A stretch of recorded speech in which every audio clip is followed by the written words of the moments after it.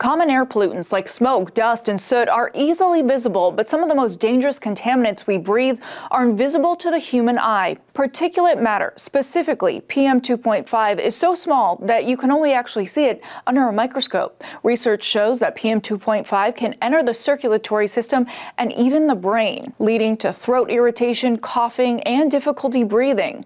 Long-term complications can include heart and lung disease, bronchitis, emphysema, asthma, and premature death. PM2.5 can also affect the environment by increasing ozone levels and harming vegetation. Sources include power plants, motor combustion, stoves, and smoke. To reduce exposure, experts suggest driving less, minimize the use of candles and fireplaces, and use a HEPA vacuum for cleaning. Feel free to leave us a comment, and don't forget to download our free app so you can stay up to date with the latest air quality information.